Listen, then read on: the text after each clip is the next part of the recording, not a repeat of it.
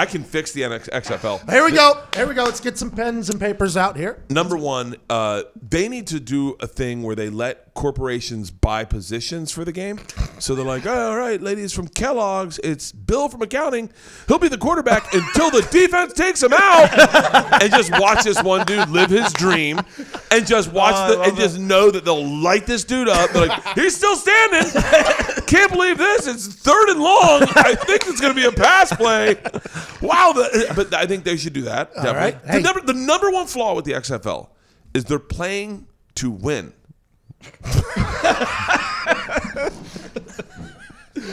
Idiots. That's not why I'm there. No. I came to watch you play. I didn't come to watch you win. I don't care about the Wildcats.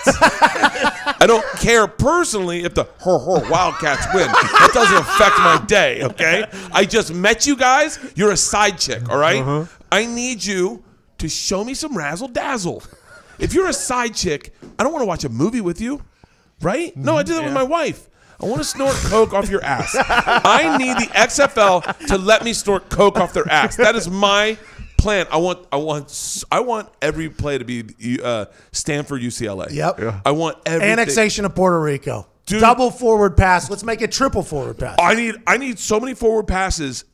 I want it to look illegal. And everyone to go, they can do that here? The whole game, we were just sitting there, and these guys, everyone behind us is going, score!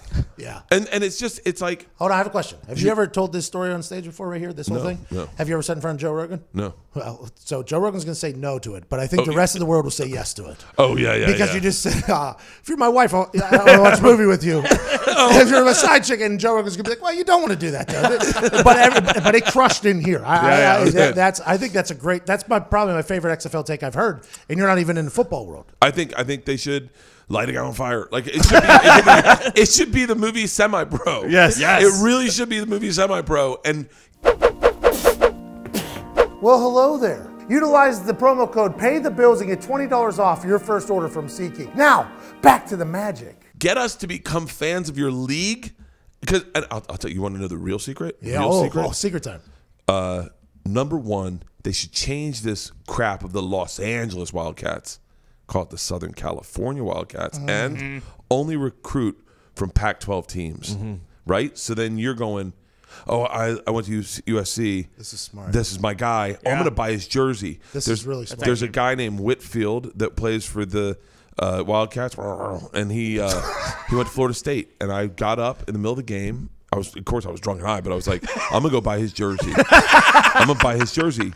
But let alone they don't sell jerseys at the XFL games. Oh, really? I think they're one-offs. They make one jersey and then you wear it. I don't know if they make a ton of them. Overhead. Hey, let's yeah. Overhead. It's a brand new league. Yeah, brand new league. All right, brand new league. But I was like, I'm gonna buy his jersey, and then I stopped and I was like, oh, bro, I bet everyone like.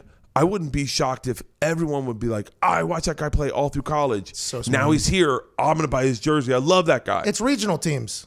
It's smart, by the way. That is really very, smart. very smart. You already have a built-in fan base then because the player has already built in his own fans. Imagine if Tim Tebow, after it didn't work in whatchamacallit, and he was the... Back the truck up for Tim Tebow, Colin Kaepernick. Those are the guys I want to see playing. Yeah, absolutely. And Put him against the Florida Hurricanes or whatever they're called, whatever the tornadoes. Vipers.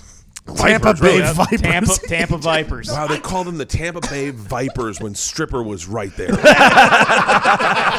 If they called them the Tampa Bay Strippers and they barely wore clothes over their pads, I mean, I don't know why I'm not in a marketing. This is your marketing brain, by the way. This is my marketing brain.